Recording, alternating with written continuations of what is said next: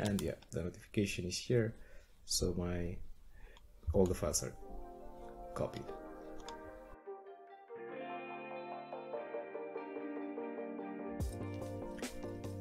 Hey, this is Alex with FileDrop, and today I'm going to show you some neat tricks you can do with our new sidebar. This is it, the folder tools, and I want to introduce you to the first feature is the copy files and folders. Let's get into it. If you don't know what FileDrop is, it's a file manager for your Google Sheets, Docs, and Slides, and you can find it in the Google Workspace. You can translate documents with it, cells, slides, you can use AI and much more. So for this demo, I've started FileDrop here in the folder tools, and I'm gonna copy these images to this folder here. So I'm gonna copy the folder ID because I need to paste it here as in the source folder ID. And in the destination folder ID, I'm gonna copy it, this one,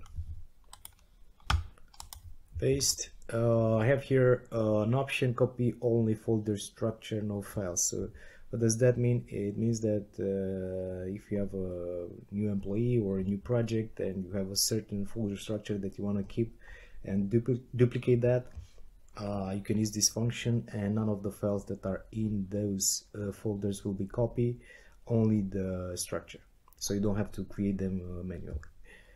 So I think that's pretty neat function. Let's start copying. So I have an alert here, an email will be sent when the copying is finished, and it's gonna start copying. And what I can do now is just close this and wait for the notification mail, or I can use the other functions if I want so. So let's check if this is working, and the copying already started, and it's gonna take a minute or so because I have I don't have so many files, but if you have thousands of files, you're gonna have to wait for the notification email to arrive in your inbox. So I think this is done because there were like 13 files or something like that.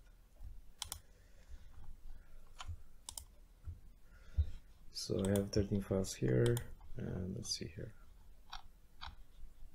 I think it's still copying. Oh no, it's finished.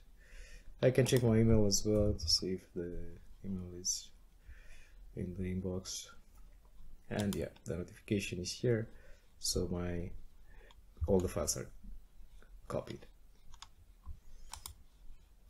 So that's it for this demo. I hope you find it useful, and I think it's gonna be really easy to use. We're working on handling tens of thousands of files, so check out for an update. Thank you.